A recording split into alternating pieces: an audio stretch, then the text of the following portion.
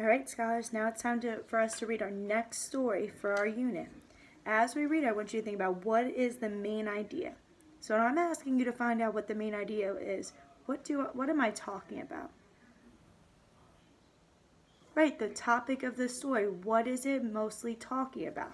So our story that you're going to read and listen to is feathers, not just for flying. So again, I want you to think about what other jobs do birds use their feathers for? And as you can see on the cover, we already have so many different feathers and how they look. Let's get started.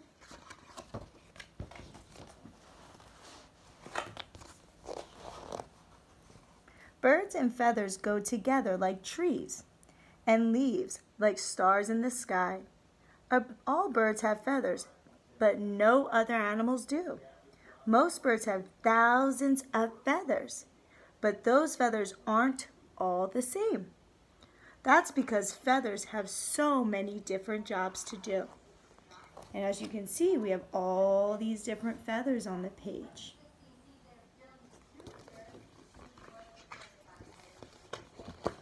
Feathers can warm like a blanket.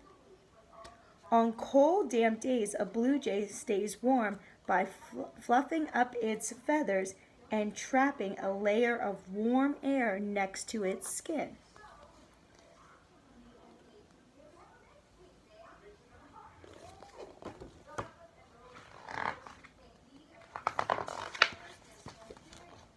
Or cushion like a pillow. A female wood duck lines her nest with feathers she plucks from her own body. These feathers cushion the duck's eggs and keep them warm. So feathers can also act like a cushion or a pillow. Feathers can shade out the sun like an umbrella. As a hungry tricolored heron wades through the water in search of food, it raises its wings high over its head. The feathers block out reflections from the sky and shade the water. This makes it easier to spot tasty fish and frogs. So they also use it to cover them for shade, like an umbrella. Or protect skin like sunscreen. On sunny summer afternoons, red-tailed hawks spend hours soaring through the sky in search of prey. Their thick feathers protect their delicate skin from the sun's harmful rays. So it also protects their skin. Feathers can soak up water like a sponge or clean up messes like a scrub brush.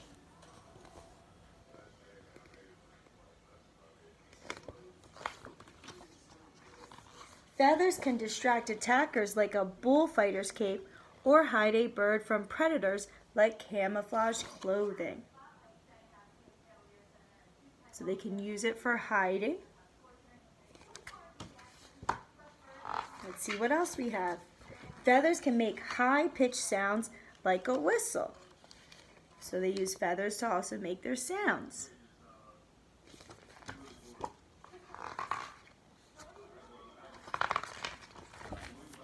Or attract attention like fancy jewelry, and we talked about that in our last book. Feathers can dig holes like a backhoe or carry building supplies like a forklift. So they use feathers to either dig or to carry things. Feathers can help birds float like a life jet.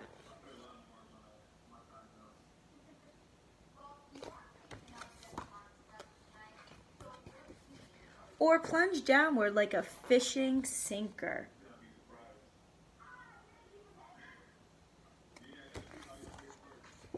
Feathers can glide like a sled or sprint across the snow like snowshoes.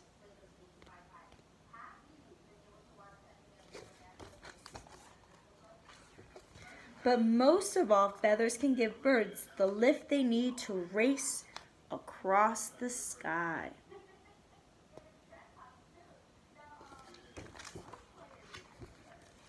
And here's different kinds of feathers that we'll talk about later on. So each part of the bird has these different feathers on it. Great job listening. So what was the main idea of feathers not just for flying? What did they talk about in our story? They did have a lot of information about feathers, but what specifically did they talk about with the feathers? Right, the different things that feathers are used for, that birds can use their feathers for. Now I want you to think, do you remember any of the things that it said in our story that they use their feathers for? Right, they use it to keep warm. What else? Right, to hide or camouflage themselves. Right, they all use them to help them fly. We know that one. And what's one more? Right, they use them to help them with their swimming as well. Awesome job with listening. Now I need you to remember some of these jobs because you're going to need it later on.